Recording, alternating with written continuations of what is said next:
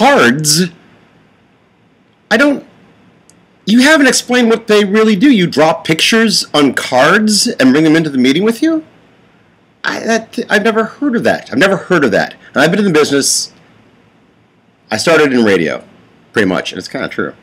I've never used... are you drawing pictures on cards like the Sorcerer's Apprentice from Fantasia, not John Turteltaub's thing.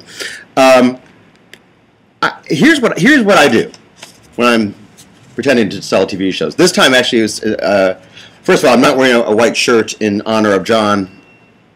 It's just very, very hot here in New York, and it's the lightest weight thing I have, and it was clean.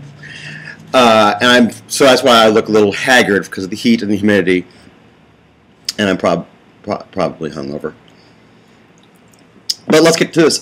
So this last show I'm working on to pitch takes place. I was in a bar, funny enough, at the Corner Bistro here in New York, and I came up with an idea about someone who works in a bar, and I wrote on the back of ordering cards, tickets, I guess.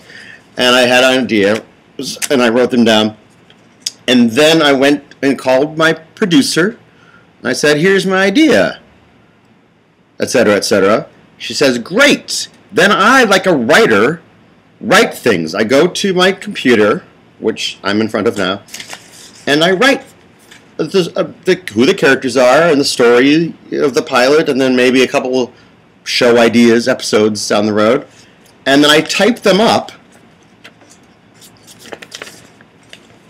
and then print them out, and then I rehearse it a lot, like a one-man show, where the jokes are. And it's Dog and Pony Show. I don't draw. Are you doing something for Nickelodeon? I don't understand the drawing of cartoons. And then I go in and I practice pitch it with my producer. Note the alliteration. And then I go to the studio or the network, and then with my things that I've written on paper, words, I go in. I've memorized most of it, and I use it as reference. If I get lost, I can look down at my notes. But then they come in the room, and I sort of say, "Hey," I make fun of their shoes, what have you. "Oh, how you been, boy? Don't you miss? What have you heard from Lisi Goranson?"